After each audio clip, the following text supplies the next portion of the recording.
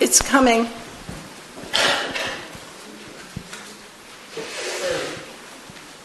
Thank you. I found that really fascinating and something that I've been involved in and understand anyway. But one of the questions I wanted to ask was about adoption. Mm-hmm. How does it actually affect an adopted child? Is it the genetic or... I mean, it kind of go back to nature or nurture, but I think we all know the answer to that one, but I just wondered how it affected. Thank you. I work with adoption within the context of trauma, so, I tend to see a particular aspect of it. But I think overall, for the adopted child, the fact is that child has biological parents. That child has biological roots. Even if they don't know them, on the level of the soul, this is known. And even if the person doesn't know, the field knows. And in this sense, very often the systemic constellation work can be very comforting for the person to see, yes, there is a mother, there is a father, I do come from that, and I have moved on for other reasons to another family. So it's about honoring the adoptive parents, but never negating one's biological roots. It's a matter of respect. But again, the way to work with it depends on the context. But whose trauma will it be carrying out? The adoptive family or the biological family? It can be both. It can be both, and then it gets complicated because the adopted child can get entangled in the adoptive family dynamics. So one has to take some time to unravel what belongs where. And sometimes neither. It's not always a picture of trauma. No, not at all. Yeah.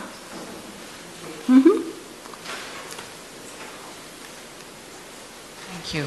I just wanted to ask, do you know anything about extrauterine children that have been born and which have probably encountered maybe new ways of trauma that we haven't experienced so far, because this is a new phenomenon somewhere?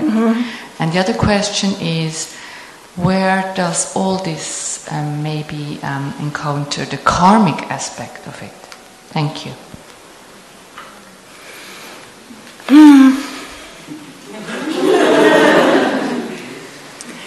So, I'm not a theologian. My understanding from my own experience is the unfinished business of previous generations is passed on, and that this is not fair, but it's about balance. So, if the unfinished business remains in fixation, this is what creates repetition through generations. So what we can do is make sure that we finish all the business that we know that we have so that we don't pass it on to our children. And for those of us who are working with trauma, you can do very good trauma work and you don't get a resolution. It's important to think, maybe I'm working at the wrong level here.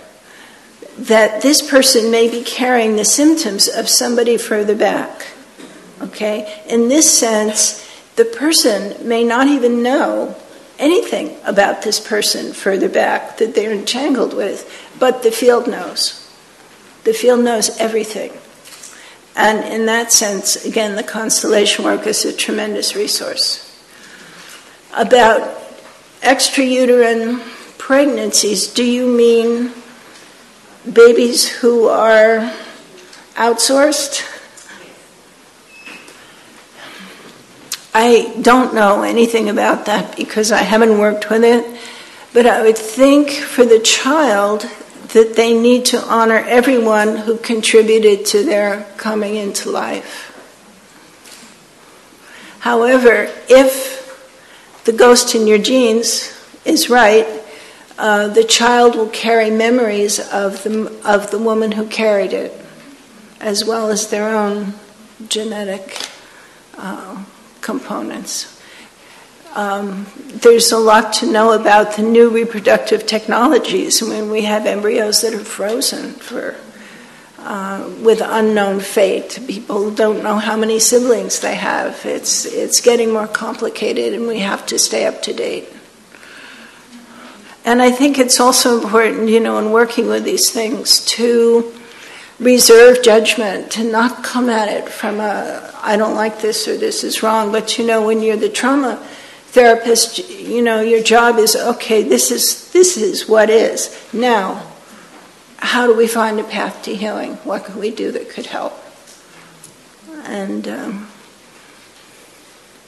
there's more to know. There's a lot more to know, because reproduction is becoming more and more complex. Yeah.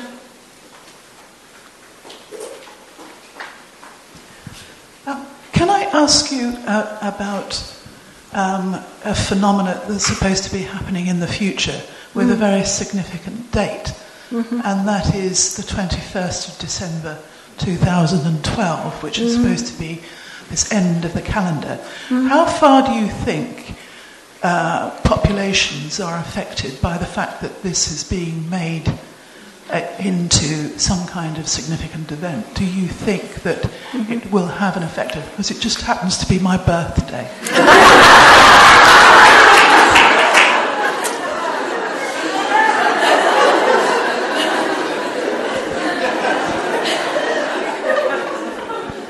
I see.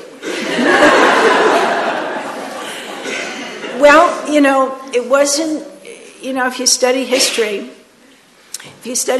there was a lot of hysteria and phenomena that went on around the changing of the millennium in the 10th century and so forth. Then again, we had all this anxiety around Y2K, that all the computers were going to collapse and there was going to be worldwide this and that, and it turned out to be not that. This is a little bit different. And there are so many various theories about what this date means that I don't think we can know until then, because we will find out. It isn't important. Somehow it's become iconic. And why is it iconic? That's the thing to get interested in. And will this change as we get closer to that date? And if it does, why? If it doesn't, why not? I mean, that's how I see it.